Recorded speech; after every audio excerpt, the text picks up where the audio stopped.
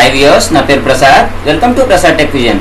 Friends, మనం computer కి సంబంధించిన ట్యుటోరియల్ బేసిక్ ట్యుటోరియల్స్ లో Windows operating system basic tutorials part 4 గా మనం రీసైకిల్ బిన్ అంటే ఏంటి, అలాగే ఫైల్ మేనేజ్మెంట్ అంటే ఏంటి, మనం డిలీట్ చేసిన ఫైల్ ని రీయూజ్ ఎలా చేయాలి, అలాగే కట్ కాపీ పేస్ట్ అంటే ఏంటి అనే దాని గురించి మనం ఈ వీడియోలో చూడబోతున్నాం. సో ఫ్రెండ్స్, ఈ వీడియో గురించి చూడడానికంటే ముందుగా మీ కింద సబ్స్క్రైబ్ అనే బటన్ ఉంది. బటన్ క్లిక్ చేయడం ద్వారా మీరు నా లేటెస్ట్ అప్డేట్స్ మీ మెయిల్ ద్వారా మరియు మీ నోటిఫికేషన్ ద్వారా పొందగలరు. ఫ్రెండ్స్, ఇక్కడ ఏంటంటే బ్లైండ్ కి సంబంధించి Telugu WhatsApp group smart vision అనే గ్రూప్ ఉంది. గ్రూప్లో ఎవరైనా యాడ్ అవ్వాలి అని అనుకుంటే మొబైల్ నెంబర్కి కాల్ చేసి లేదా వాట్సాప్ మెసేజ్ చేసి add అవ్వగలరు. Mobile number 9160749143. So friends, మనం ముందుగా ఈ వీడియోని స్టార్ట్ చేద్దాం. ఫ్రెండ్స్, మనం ఏదైతే ఒక ఫైల్ ఉందో ఆ ఫైల్ ని మనం డిలీట్ చేస్తే అది ఎక్కడికి వెళ్తుంది, అలాగే మనం అది రీసైకిల్ బిన్ లోకి వెళ్ళిన తర్వాత మనం దాన్ని రీయూజ్ ఎలా చేయాలి అనే దాని గురించి ముందుగా చూద్దాం. సో ఇక్కడ మనం ముందుగా చూసుకున్నట్లయితే ఒక ఫైల్ ఉంది. నేను ప్రసాద్ అనే ఫైల్ ని ఇక్కడ ప్రసాద్ అనే నోట్ ప్యాడ్ ని దీన్ని నేను సేవ్ చేసి ఇక్కడ పెట్టుకున్నాను. సో కాబట్టి దీన్ని నేను డిలీట్ చేస్తున్నాను. ఈ డిలీట్ మనం ఎలా చేయొచ్చు అంటే మౌస్ బటన్ అయితే రైట్ క్లిక్ ఇచ్చి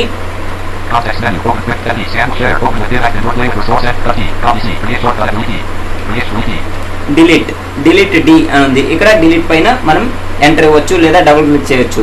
సో అలా కాకుండా మనం షార్ట్ కమాండ్స్ ని యూజ్ చేసి చేయాలి అంటే డిలీట్ బటన్ యూజ్ చేసి మనం డిలీట్ చేయొచ్చు. సో ఇక్కడ మనకి డిలీట్ బటన్ క్లిక్ చేయగానే ఆ ఫైల్ ఏదైతే ఉందో అది డిలీట్ అయిపోయింది. సో ఇక్కడ ఇది రీసైకిల్ బిన్ కి వెళ్ళిపోయింది. సో ఇక్కడ మనం చూసుకున్నట్లయితే రీసైకిల్ బిన్ డెస్క్టాప్ పై ఐకాన్ ఉంది.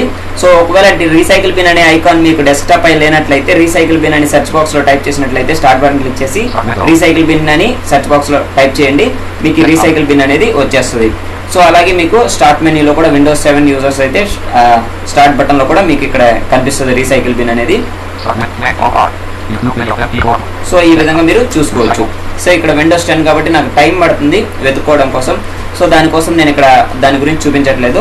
ఇక్కడ నాకు రీసైకిల్ బిన్ ఆల్రెడీ ఐకాన్ ఉంది కాబట్టి ఇక్కడ రీసైకిల్ బిన్ పై నేను ఎంటర్ ఇస్తున్నాను.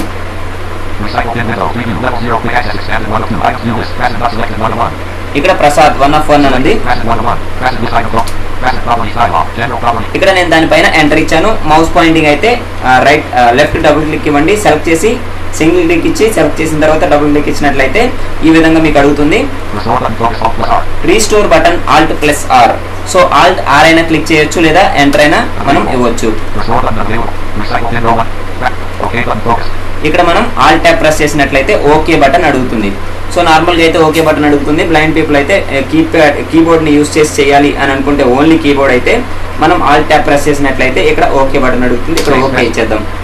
సో ఇక్కడ మనం చూసుకున్నట్లయితే రీసైకిల్ బిన్ లో ఆ ఫైల్ లేదు. మనకి ఎక్కడైతే ప్రసాద్ అనే ఫైల్ ఉందో ఆ ఫైల్ దగ్గరికి ఇది వచ్చేసింది. అండ్ నేను ఈ రీసైకిల్ బిన్ లో దాన్ని మనం ఆల్రెడీ రీయూజ్ చేయడం గురించి చూసాం. సో ఇప్పుడు మనం ఇది ఓపెన్ చేద్దాం. సో ఇక్కడ మనం చూసుకున్నట్లయితే ఏదైతే మ్యాటర్ ఉన్న నోట్ ప్యాడ్ ఉందో అది మనకి డిలీట్ అయిపోయింది. అలాగే మనం రీసైకిల్ బిన్ నుంచి మనం రీస్టోర్ చేసుకున్నాం. సో అది కాకుండా మనం ఓన్లీ షిఫ్ట్ డిలీట్ టోటల్ గా షిఫ్ట్ పట్టుకుని డిలీట్ చేసేస్తాం. ఈ షిఫ్ట్ పట్టుకుని డిలీట్ చేసేసినప్పుడు ఏమవుతుందంటే మనం ఈ రీసైకిల్ బిన్ నుంచి తెచ్చుకునే అవకాశం ఉండదండి. ఓన్లీ మనం ఆ రైట్ క్లిక్ ఇచ్చి మనం డిలీట్ బటన్ క్లిక్ చేస్తే గానీ లేదా ఓన్లీ డిలీట్ బటన్ క్లిక్ చేస్తే గానీ మాత్రమే మనకి ఆప్షన్ ఉంటుంది. షిఫ్ట్ డిలీట్ చేస్తే మాత్రం వన్స్ మనం షిఫ్ట్ డిలీట్ చేసిన తర్వాత మనకి ఈ రీసైకిల్ బిన్ నుంచి తెచ్చుకునే అవకాశం ఉండదు. టోటల్ గా మనకి ఫైల్ ఏదైతే ఉందో రీసైకిల్ బిన్ లో కూడా లేకుండా డిలీట్ అయిపోద్ది. అది గుర్తుపెట్టుకోండి.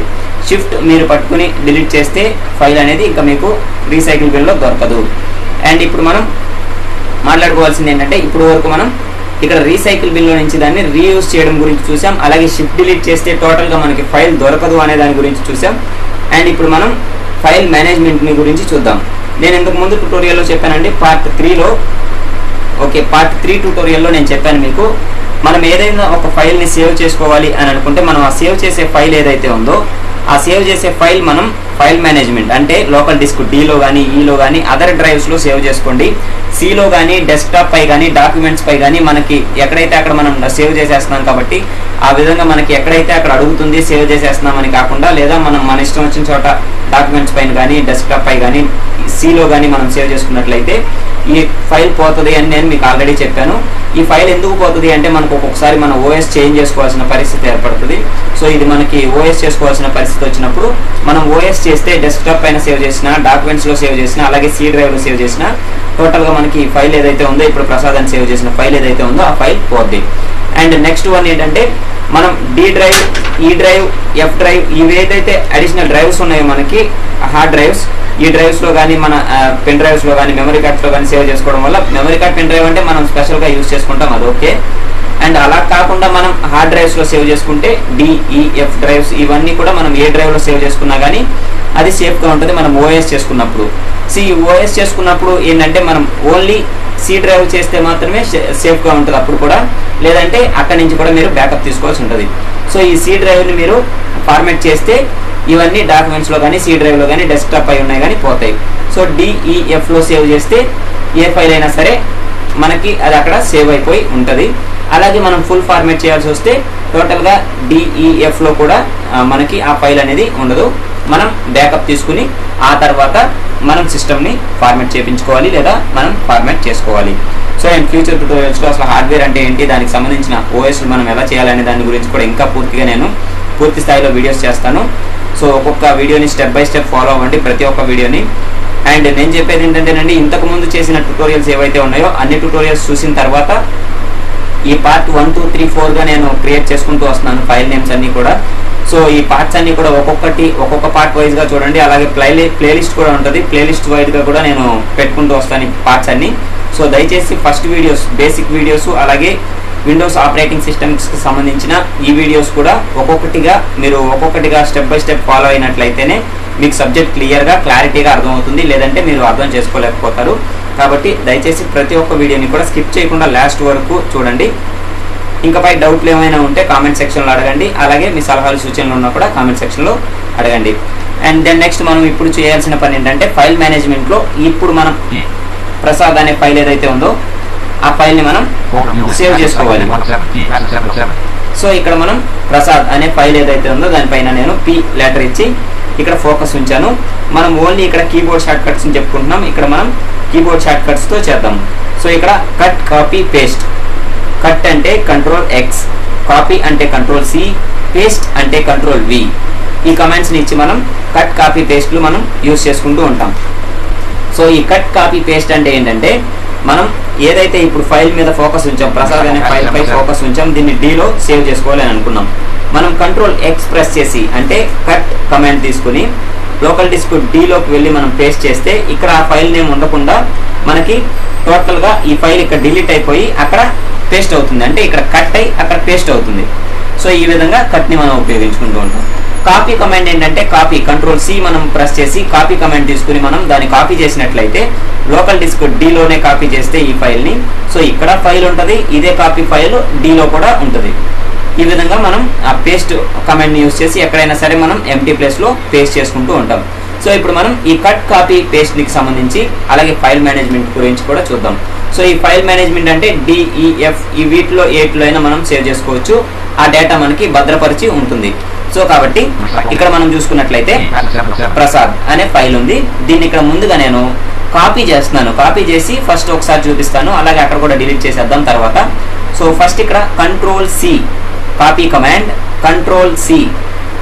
సో ఇక్కడ Ctrl+C నేను తీసుకున్నాను, Ctrl+C ప్రెస్ చేశాను, అలాగే టీ ప్రెస్ చేసి దిస్ పీసీ తీసుకున్నాను, అక్కడ ఎంటర్ని ఇచ్చాను, అలాగే LL ప్రెస్ చేస్తున్నాను, లోకల్ డిస్క్ డి దగ్గరికి ఫోకస్ చేశాను. సో ఇక్కడ లోకల్ డిస్క్ డి దగ్గర నేను ఫోకస్ చేసి ఉంచాను, ఎంటర్ని ఇస్తున్నాను. టోటల్గా లోకల్ డిస్క్ డిలో ఏమీ లేవు. సో ఏం లేవు కాబట్టి నేను ఒక ఫైల్ ఫోల్డర్ అయినా క్రియేట్ చేసుకోవచ్చు, లేదా ఇక్కడైనా పేస్ట్ చేసేసుకోవచ్చు. సో ఇక్కడ మనం Ctrl+C కాపీ అనేది దానిపైన ఫోకస్ చేసి left to right up down యారోస్తో focus చేసి ఆ ఫైల్ పైన ప్రసాద్ అనే ఫైల్ పైన మనం Ctrl+C కాపీ కమాండ్ తీసుకున్నాం, ఇక్కడ Ctrl+V పేస్ట్ చేస్తున్నాం. ఇక్కడ మనం Ctrl+V ప్రెస్ చేయగానే ప్రసాద్ అనే ఫైల్ ఇక్కడికి వచ్చేసింది.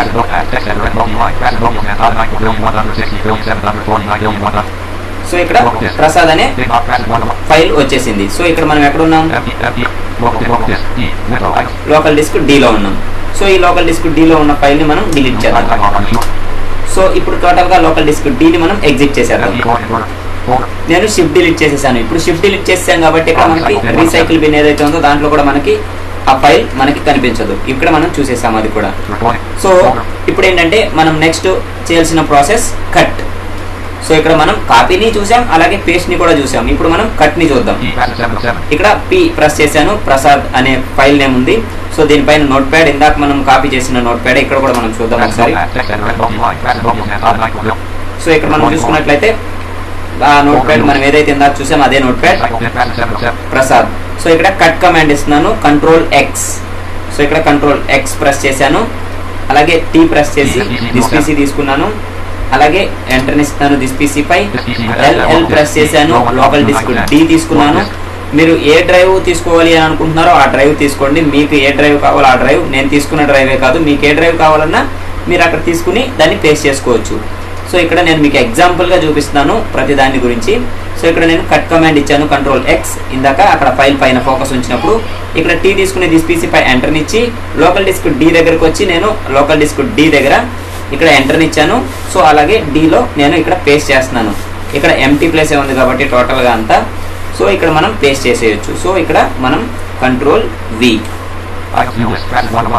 ప్రసాద్ 1 of 1 ఇక్కడ మనం చూద్దాం. సో ఇక్కడ మనం చూసుకున్నట్లయితే అదే ఫైల్ నేమ్ ఇక్కడికి వచ్చేసింది. సో ఇక్కడ డెస్క్టాప్ పై చూద్దాం మనం. ఇప్పుడు దానికోసం విండోస్ D ప్రెస్ చేస్తున్నాను, desktop short command Windows D are Windows M ఏదైనా ప్రెస్ చేయొచ్చు. ఇక్కడ దిస్ పీసీ 2 of 6 అని ఉంది.